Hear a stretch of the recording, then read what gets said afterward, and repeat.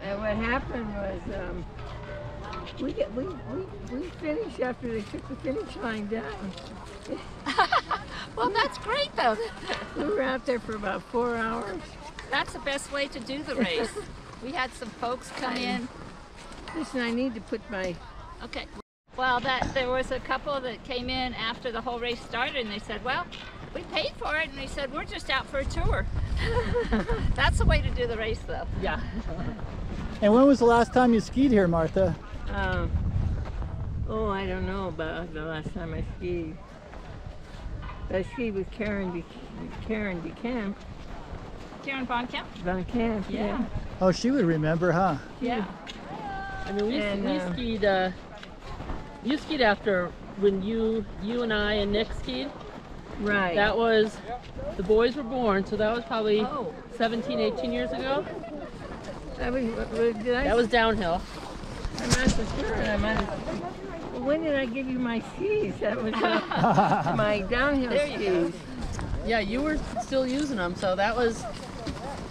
And that was probably 16 or 17 years ago when I skied with you the last time. I kept cross-country skiing. But I think you cross-country the last though. And you were alternate on the U.S. Olympic team or something? I was supposed to be on the team, but we didn't compete. Oh, okay. So I went as a skier representing the United States. And what year was that? Do you remember? 64. 64. Wow. Oh, I remember that year well. Yeah. I bet there's some of those. And where was it held at? Innsbruck. At where? Innsbruck. Oh, Innsbruck. And where did you go over there? Oh, yeah. Oh, wow. Yeah. I was there, and then I taught in Village Hall Valley. What was it called? Winterhausen.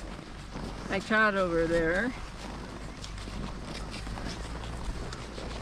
And what was your most recent honor, Martha?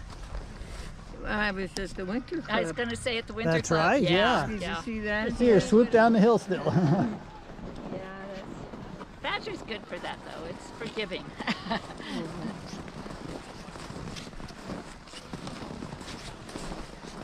Where are you looking?